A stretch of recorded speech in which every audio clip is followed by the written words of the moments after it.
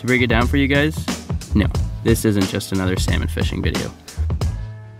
Oh no, this guy right here decided to change it up a bit and try something a little different, like 60 miles off the Atlantic coast different. And to top it off, we're doing it all over a 4-day period in this thing. We don't really know how everything's gonna pan out, but it will definitely be nothing less than a good old-fashioned adventure.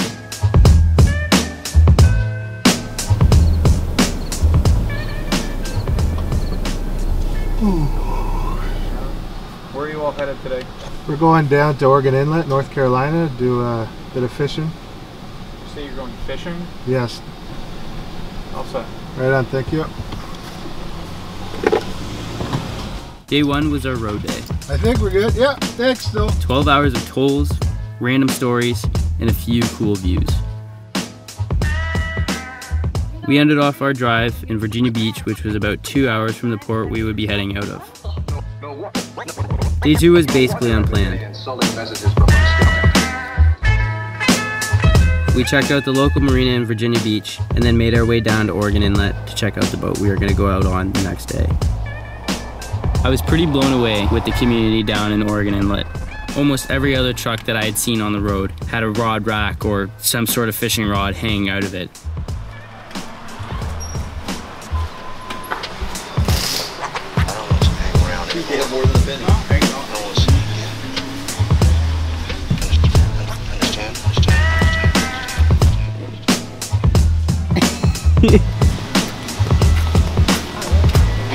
Spot that one right there out of bank too.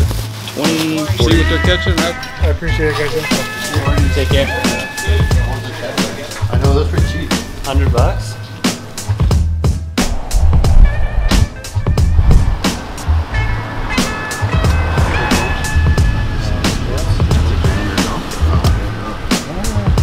$37 miles off Oregon Inlet.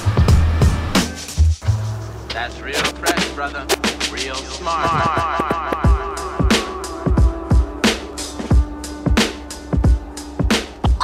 After checking out the boat, we relaxed, took a stroll down the beach, and got ourselves ready for the main attraction the next day.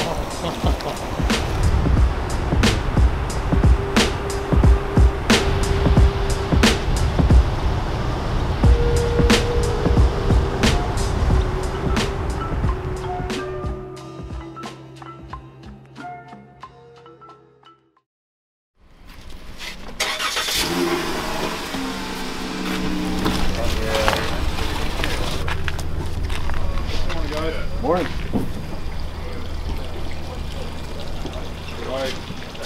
You alright? Hey. Guys, a couple things about the boat. First of all, Nate's name is Lee. If you have any questions, my name's Arch. Tool list right down here to the right. There's a little silver button on the wall. Just push that, it should flush. It'll be about a 2-hour boat ride. We'll go there, see what we can find. If y'all have any questions, just ask Lee. Just stay seated until we clear the inlet. There's a couple really shallow spots we gotta go through.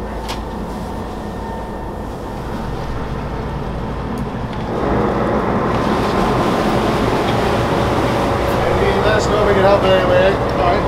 About half of them are, well, most of them are going to have a crank on leader, so you'll see a little swivel. And then about 30 foot after that. So if you see your swivel, you know you're close.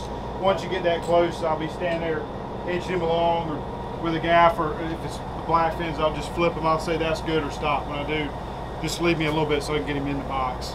And once we make a few laps, you guys see what we're doing. Just, you guys are welcome to jump in there and do whatever.